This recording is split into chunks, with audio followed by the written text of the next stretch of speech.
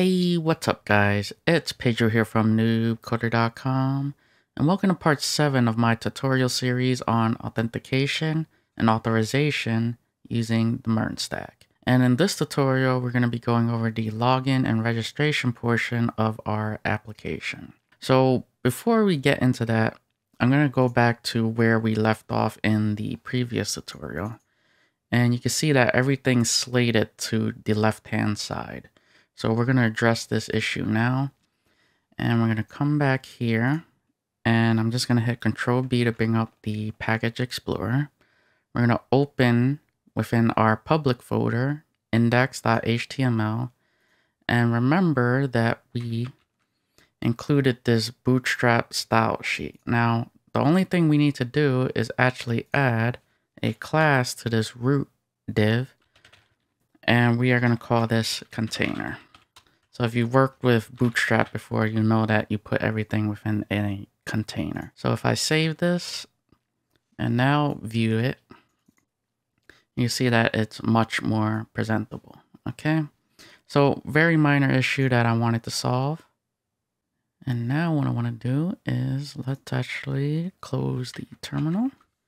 Let's open the Explorer and let's actually create our login component. All right, so the first thing we're going to do is let's import React.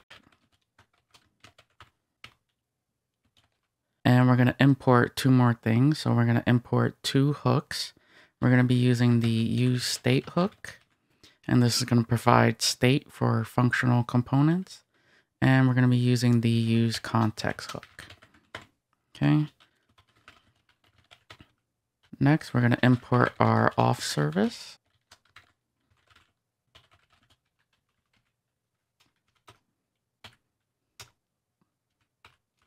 And we're going to be importing a helper component. I called it message. And this is just going to display the message that we get from the server. And we haven't created this component yet, but we will. Next, we're going to import our context.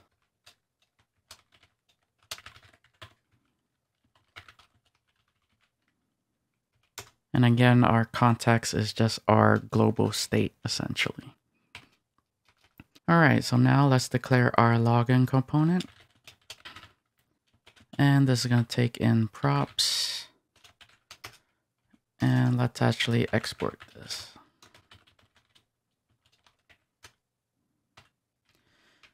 Okay, so the first thing we're going to do is let's actually set our states. So we're going to use the useState hook. I'm going to say const. We're going to have a user and we're going to have a setter. And we're going to say useState. And we're going to pass this object of username. I'm going to set that to the empty string and password of empty string. Okay. So that's what we're going to initialize user to. Next, we're going to set our message. So we're going to have message and set message. And this time we're going to set a state of null. And that's just to signify not to render this message component. And finally, we are going to bring in our auth context. So we're going to say use context. And we're going to pass in our auth context. Okay. All right. So now let's actually do our form. So we're going to come down here. We're going to say return. And let's actually start building this out. So we're going to wrap everything within a div. And we're going to have a form here. Now this form is going to have an onSubmit. So we're going to say onSubmit. And we're going to pass in this function of onSubmit. Okay, so we haven't actually created a function called onSubmit, but we will. Next, let's actually give this form a title. So we're going to give it H3. We're going to say, please sign in. Okay. Next thing we're going to do is give a label. And we're going to use an HTML4 because we can't use the for keyword because it's reserved. And this is for our username. And we're going to give a class name of screen only. And again, this is a bootstrap class. I'm going to say user name. Okay. So now let's actually have our input.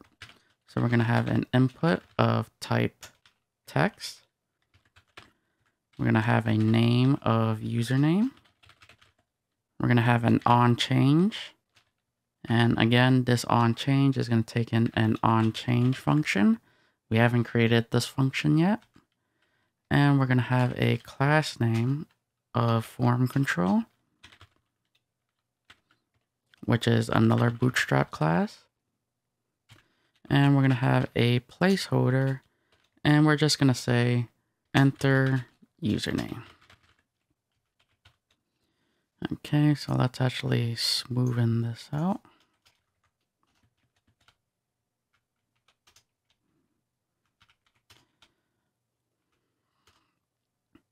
All right, so let's actually copy and paste this. We need to do this one more time. And this time, this is going to be for the password field. So we're going to say password. And this time we'll change this to password. Change name property to password. And we'll say enter password. Okay, so now we need a button so we could submit our form. I'm going to say button, and we're going to give it a class name of button, button large, and button primary as a button block. Next, we're going to have this of type submit. And this is just going to say login. Okay. So again, let's put this all in one line. Make it easier to read so you guys can follow along. All right, so now we have our form that's done. Now what I want to do is we're going to, underneath our form, we're going to have our message component in case we have a message to display. So we're just going to say message. If message is not null, what we're going to do is render the message component. So we haven't created this yet, but we will. And we're going to pass message down as a prop. Otherwise, we don't want to render anything. Okay. So this looks good. So let's actually start creating these functions. So I'm going to come up here now. And let's actually create our onChange function because it's a lot smaller. So I'm going to say const onChange. And we are going to get the event object here. And what we're going to do is prevent the default action from occurring.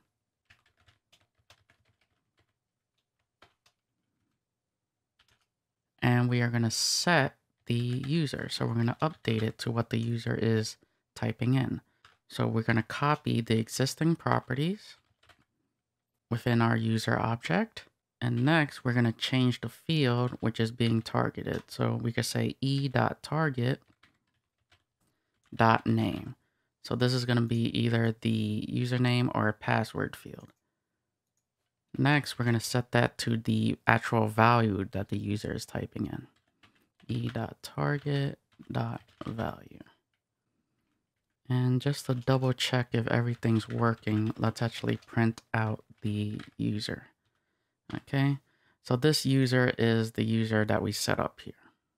All right, so let's actually now, let's check to see if this was working right now. So let's save this. And we should still have everything up and running. All right, so if I bring this here, I click login. Let's see if we have anything. Okay, so we haven't hooked up the login yet. So let's actually do that right now. Let's go and hit Control B. Let's go to our app.js and let's set up a route for this. Okay, so we're gonna have a route. We're gonna give it a path of login, and we're gonna have a component, and we're gonna say we want you to render the login component. Okay, so let's actually import this.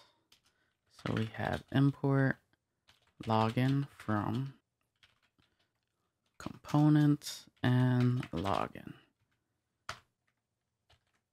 So now let's actually test this. It says on submit is not defined, which is true. Let's actually remove that right now. So let's actually get rid of this code for now. And it says can't resolve the message, and that's because we haven't created the message. And this is becoming a giant pain just to test one feature. So let's save that. And it says line 38. So let's go to there.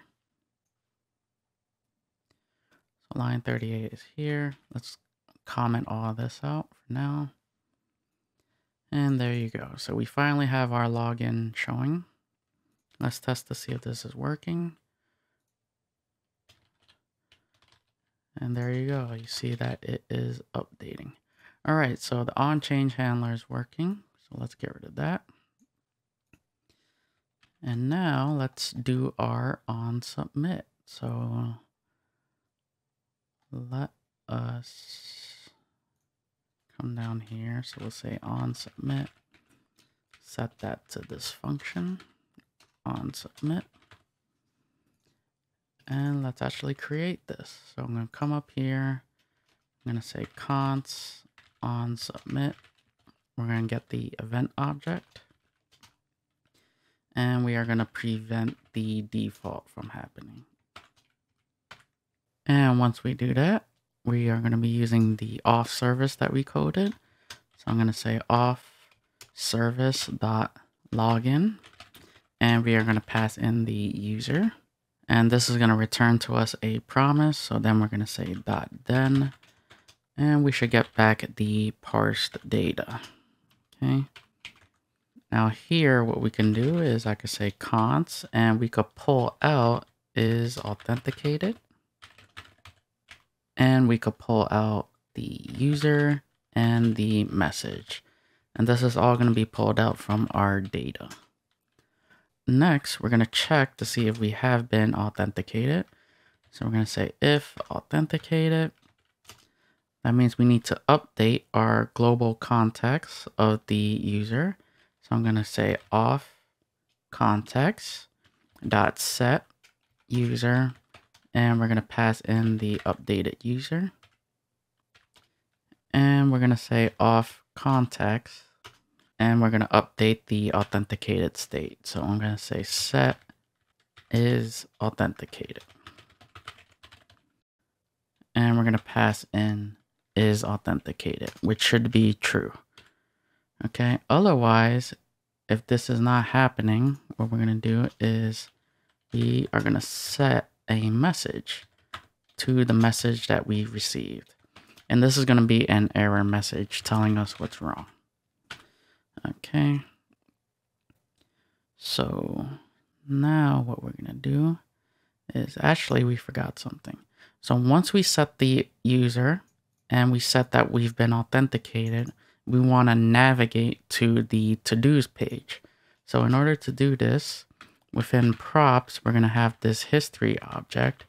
And this history object is going to be from our React router. Okay, so that's where we're getting it from. And then this history object is going to have a function called push. And push is just going to be where do you want to go. Okay, so we're going to pass in to-dos. And that's going to take us to our to-dos page. Okay. So I don't think we're going to break anything except this to-dos part, since we don't have our to-dos component up yet.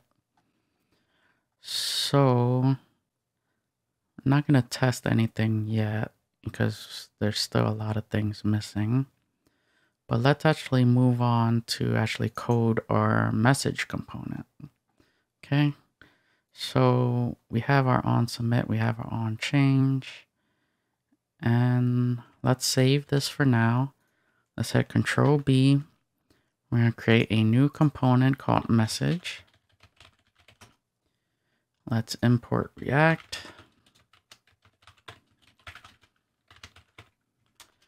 And let's create our message component.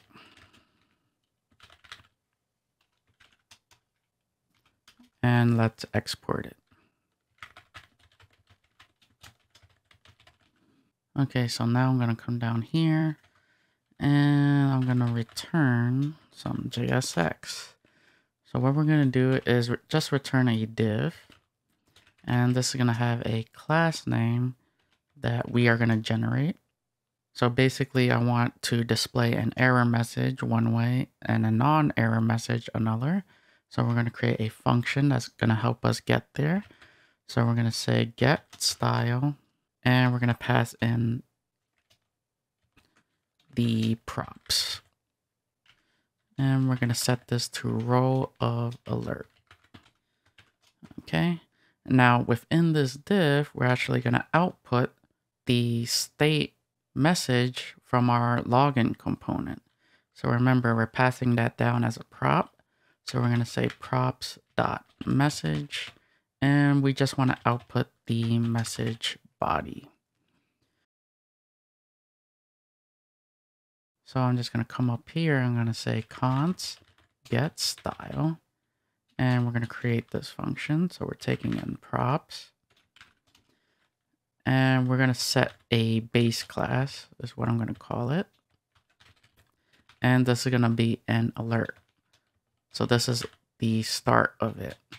And we're going to have a space. So we're going to be appending bootstrap classes as we go on here. Okay.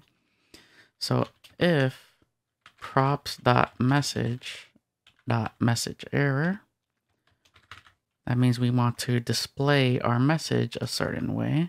So we're going to say base class is going to be equal to base class plus alert danger.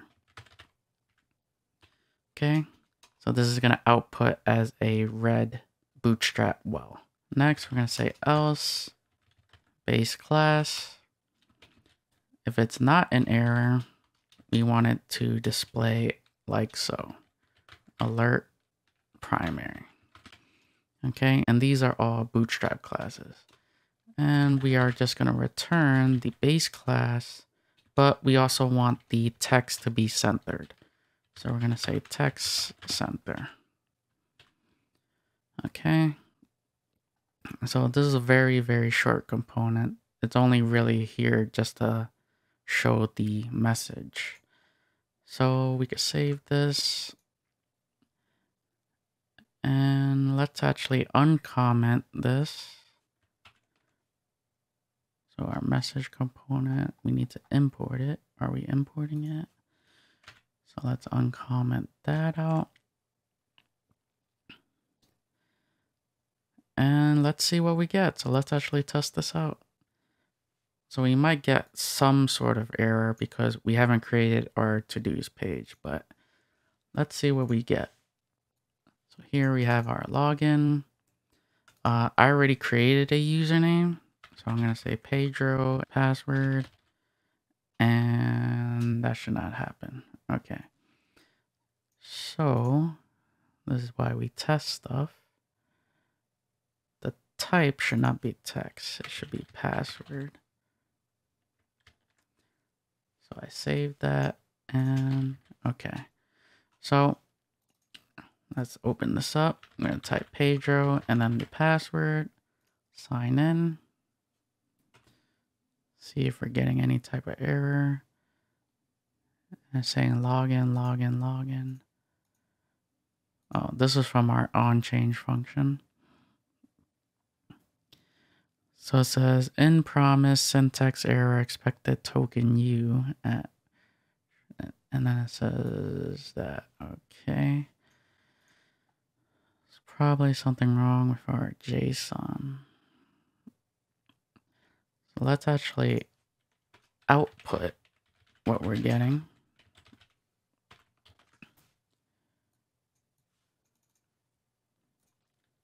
Say Pedro.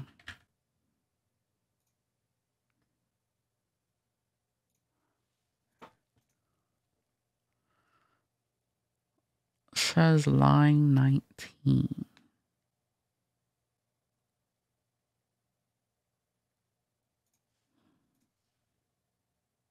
Okay, so we're getting a parsing error. So I think what I want to do is let's actually check our server side. So let's minimize the client. Let's go to our routes folder. We'll go to our user.js and let's check out the login. So we were getting a parsing error JSON, and I think it's because of the passport. So passport sends a 401 unauthorized status code. And what we're trying to do is parse data that's not being sent. So this has something to do with our auth service. So let's go back to the client. Let's go to services, auth service. And you see how we wrote our is authenticated, and we're checking for the unauthorized response that passport is sending here. So what we're going to do is just copy this from our previous tutorial. And we are going to go to our login right here. And we need to check the response. So we'll actually get rid of this. And we'll have a function here.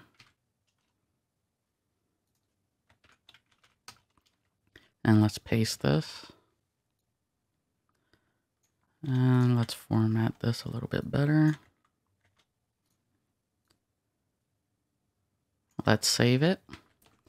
And let's see what we get. So let's bring this back here. And we are going to go to Pedro, type our password, login, and see what we get. So we're getting a printout. So now we're getting a response. We're not getting the parsed error response. So it says false, username, and an empty row. Okay, so maybe I didn't create the username Pedro, but that's okay. Let's actually create our register route, and we'll create a user Pedro, and we'll try to sign in. Okay, so we fixed that error. Let's get rid of all that. Let's go to components, new file. We're going to create a register component. All right, so our register component is pretty similar to our login. So we are just going to copy all of this and let's paste it in here. We're going to change login to register. And we could change it up here as well. And if we come up here, we're going to use the use state hook. We don't need the use context hook here. We are going to be using the use ref hook. And we're going to be using the use effect hook. Okay. So the use ref is going to be used to create an instance variable. And that's because we're going to use the set timeout method. And the use effect is going to be used to clean up what the set timeout function does. Okay. So we don't need the context. So let's remove that.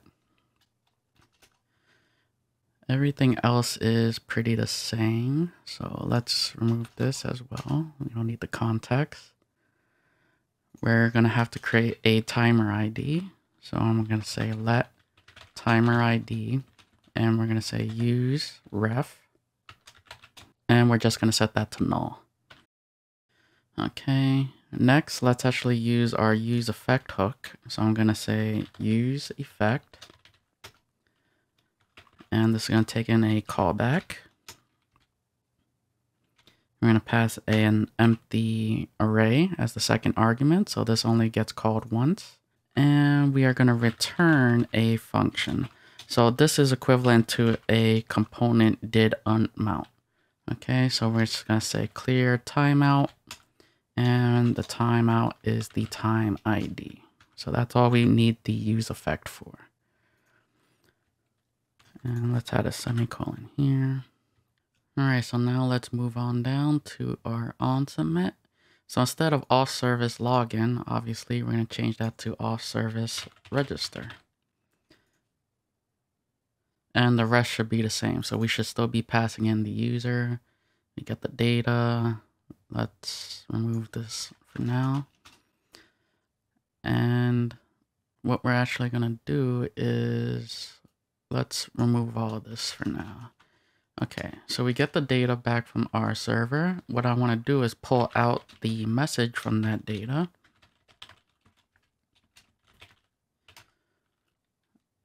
Next, what we're going to do is set the message. So we're going to update it. So this is from our use state, and we're just going to pass in the message. Next, we're going to call a function called reset the form. So reset form, and we haven't created this yet, but we will.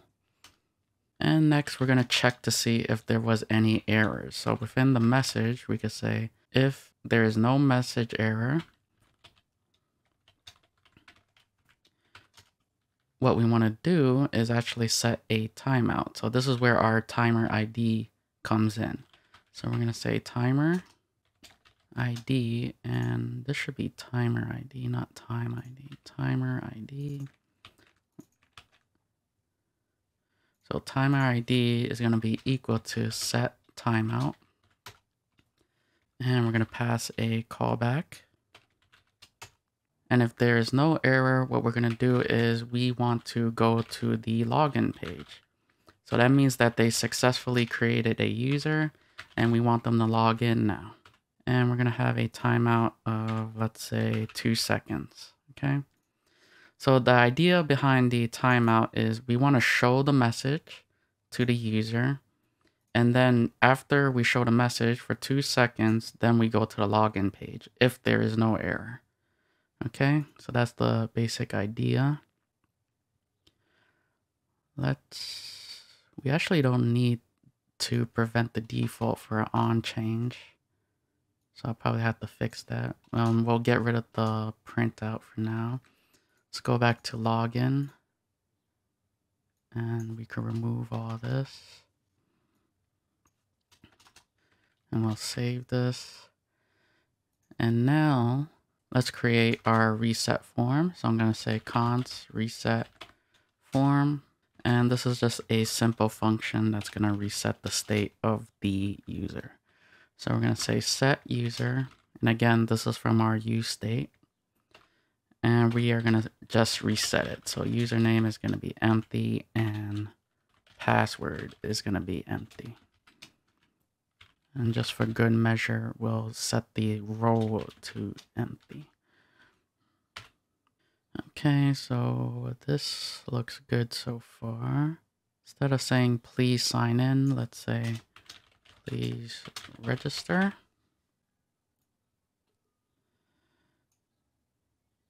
And instead of the button saying login, let's change that to register.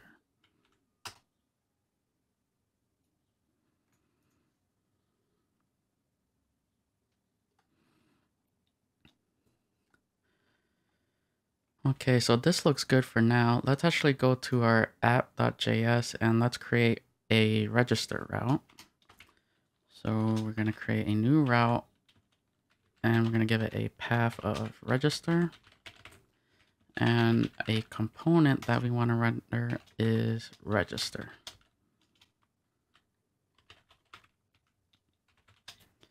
Okay, and let's also import this. So import register from component / register. All right, so now let's actually see how this is coming out. So we have a register. Let's make Bob 1234 and we'll give it a password. Okay, so we're getting an error. So let's F12. It says 500 error. And think it's because we forgot to specify the role. So yeah, there's a difference between the login and the register. The login, our user, we just have to provide the username and password for login. For register, we also should have to provide the role. So let's come up here and we'll set the role to empty. And we should also actually create a field for row. So let's come down here. Let's go to copy all of this. Let's paste it. And we'll say that this is for role. Let's change this to role. Type, this could be text. And the name, we'll give it role. Okay, and for our placeholder, we'll say enter role. And we'll say admin or a user. So these are the two roles that we have for our setup right now. And this should work now, but let's give it a try. So we have our form. We want to register Bob. We'll say Bob1234. Password, and let's say that he is a user. So let's register. Account successfully created. And you can see that after the 2 seconds, it takes us to our login page. So now let's actually test the login page. So we successfully created Bob1234. Let's sign in. And there you go. You can see that it took us to to-dos. Now, we haven't set up our to-dos component, which is why we're blank. But if we hit F12, let's see if we can go to application. And there you go. So our login is working perfectly fine. You can see that it's set the access token within our browser. So it's within our cookies. Access token, and this is the JWT token right here. So this is pretty much what I wanted to end with this tutorial, and we can actually test to see if the logout works. Remember, we did the logout for our navbar component, and if we go to application, you can see that it actually cleared the JWT token. So at least that works for our navbar component as well. So everything's working as intended. And we did the login and register, and that's pretty much all I wanted to cover within this tutorial. So I'll see you guys in the next one.